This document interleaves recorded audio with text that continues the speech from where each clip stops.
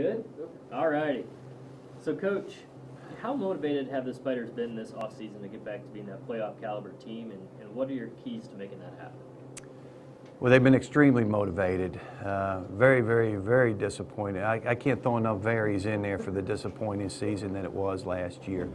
I think our players did not like the taste that it left in their mouth to be 4-7. Now, we ended on a good note. We played well against William and Mary, which helped, but they're very motivated to be a championship type of team again at the University of Richmond. They understand the tradition that we've had. We've won a lot of championships. We won a national championship, so they understand that. I think they're motivated. They've worked really, really hard since last day. I think some of our older guys, we're not going to have a ton of seniors this year, but I think the seniors that we have are showing tremendous leadership. And so, I feel good about where we're heading. You know, earlier today, Maurice was recognized as the preseason CAA Defensive Player of the Year. What makes him so difficult to block, and what does he mean to your defense? Well, for one, he's powerful, and he can run and rush the passer, and he can do the edge stuff. But he's so powerful that he can bowl people and kind of overpower people. He's 270 pounds playing on the edge there, and is explosive, can run and jump, and he studies the game. He wants to be great. So, Mo is as good a guy as I've been around, and he's got a bright future. I think he can play at the next level too.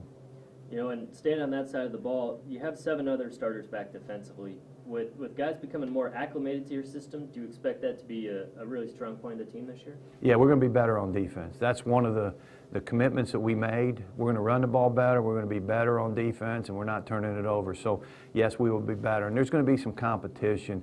We've got 3 out of the 4 back up front who are 3 really good players with another defensive end that played a lot and a defensive tackle. So we feel good about that spot. Linebackers, we think we're pretty athletic there.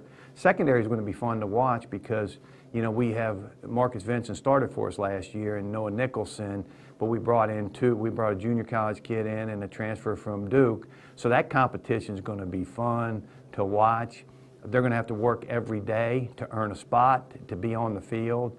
So I think we'll get better. We weren't great in the secondary. We were really good. Daniel Jones had a great year at strong safety, and Trent Williams had a really good year at free safety. But, we weren't as good as we needed to be, on the edge. We had great kids, and I love Noah and Marcus, but we needed some competition. And we just really, we didn't have competition. So they better come ready to compete. The guys we brought in better come ready to compete, and we'll put the 2 best guys out there. Very nice. Offensively, last year, a lot of injuries, some turnovers. What adjustments have you made in the offseason? Well, the injury part of it, we've looked at that. We've kind of figured out. We hadn't figured it out, but we're looking why. Whether it's soft tissue injuries, we had some ACLs. We had everything. We had 3 ankles. We had 2 hips. We had 3 ACLs. We had 2 shoulders. So, it wasn't like you can just say, well, get a new shoulder pad or something like that. It was all the way across the board. And, sometimes those years happen. You start to get, Xavier Goodall, losing him in camp, who we think's a great back.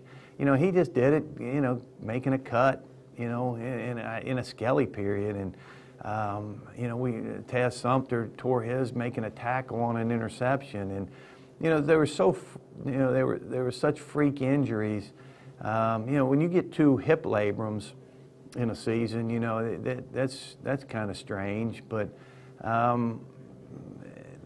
so I think we're figuring out how to practice.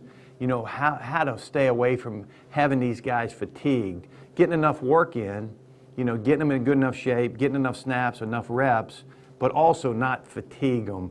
And so we've done a lot of research and kind of revamped what we're doing in camp during the season, how we're going to practice, when we're going to practice. So hopefully that'll help us with the injury. You touched on it a little bit, but you guys have added several FBS transfers. Who are some of those guys that you expect to make an impact and fans should be looking out for? Well, we had Charlie Fessler, wide receiver from Northwestern, and Charlie came to us mid-year, so he was here in the spring. coming off, he had 3 catches in the Big Ten championship game. So we were really excited about getting him. I think we probably wouldn't have got him if he wouldn't have been a mid-year guy. He graduated in December from Northwestern. You know, if he went through spring in this process, he probably don't get him. What a tremendous addition to this team, not only as a player, but as a person, as a leader. You know, it's an example of Charlie. You know, we had, I can't remember, we had him for spring practice, and he was going home for a summer for a little bit before he came back for summer school, and he texted me and said, "Coach, thank you so much for bringing me to the University of Richmond. I appreciate this opportunity. I love it at Richmond." For him to do that, you know, says a lot about him. You know, the other guy we didn't have in the spring, but another wideout is Keaston Fuller, and he looks great movement-wise. We think he can take the top off defenses. He can run. DB from Duke, Brandon Feemster, big, tall, physical guy that'll be our boundary corner. He's adjusted unbelievably well. Jimmy Marchese is the 4th guy, and he's a linebacker from Illinois. He's been dinged up right now, but you know, we hope he provides depth and becomes a player we think he can.